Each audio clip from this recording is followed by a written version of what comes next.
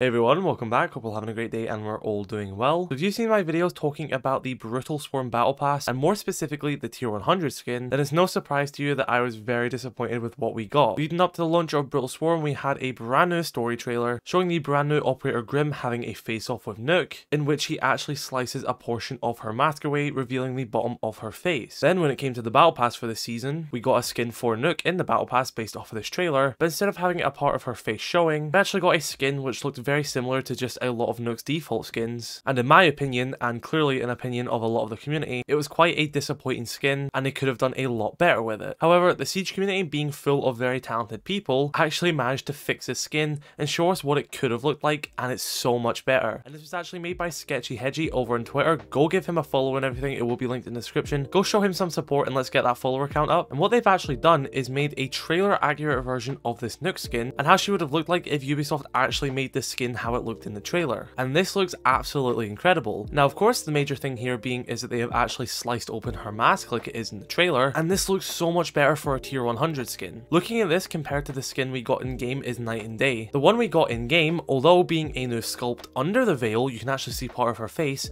it still looks like a common default skin since the veil itself does look pretty basic, and to 99% of players it just looks like a default headgear for Nøkk. But this headgear would have been so much more better. It still would have kept Nøkk's identity hidden, although showing part of her face, and if you've actually seen my video the other day, we already know what Nøkk's face looks like from the concept art when she first launched. It's not a massive secret, and this just looks so much more better than what we got, and it's really disappointing that Ubisoft kind of dropped the ball on this skin, because literally putting these side by side, one of them actually looks like a tier 100 legendary headgear and the other one looks like a default skin in my opinion. So yeah, this is absolutely incredible, and it really goes to show how much of a missed opportunity they had with this skin. And I've seen a lot of people on Reddit saying that, oh well, the reason they might have done this is because it wouldn't have made sense and the physics mechanics would have been too hard to have only part of her face showing, but there's literally skins in this game which have mechanics very similar to that. Melusi's Doctor's Curse headgear has her face underneath a veil, and the mechanics seem to work perfectly fine there, so I don't really know why people are trying to make up excuses for Ubisoft. It's clear that they just didn't want to make this headgear, and I think that was just a massive missed opportunity, because seeing what we could have got is really amazing. So yeah guys, be sure to let me know your thoughts in the comment section below. Definitely go check out SketchyHedgey over on Twitter. Let's get his follower count up, because this is some incredible work and it looks absolutely sick. Anyway guys, have an incredible rest of your day. I love you all. Stay safe.